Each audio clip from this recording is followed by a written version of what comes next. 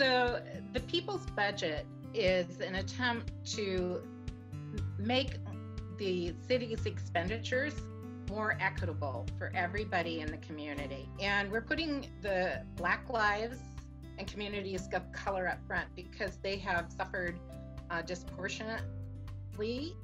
We're asking the city to defund the police, and that's up to them to propose how much, because only they know how much the police need to provide a certain minimal level of service and to redirect money to these services. They have increasingly militarized the police.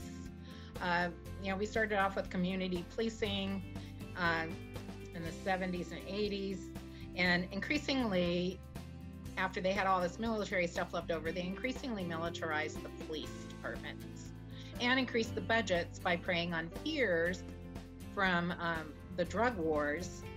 And by doing that, they got that money by cutting social support programs. That's where the money came to militarize the police. And the people have had enough. It has not been effective. And we need to look at how we use our sworn officers. They are not trained mental health professionals. As Jim McDonald used to say, most of the people that are in jail are there because they have mental health issues. The jails are the largest mental health repositories since we've closed all the state hospitals.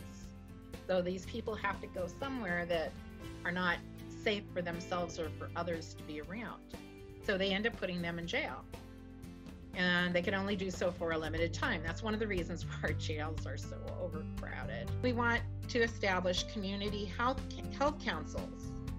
These are community-led response for mental health, safety, and well-being emergencies. A lot of things can be handled within a neighborhood and don't need police.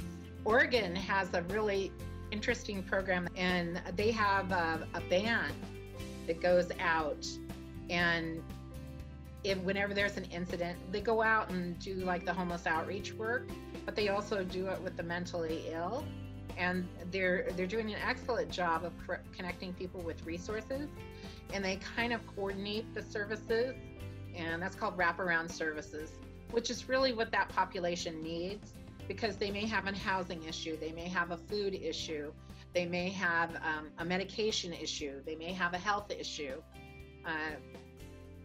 and they need intensive work that the police just can't deliver.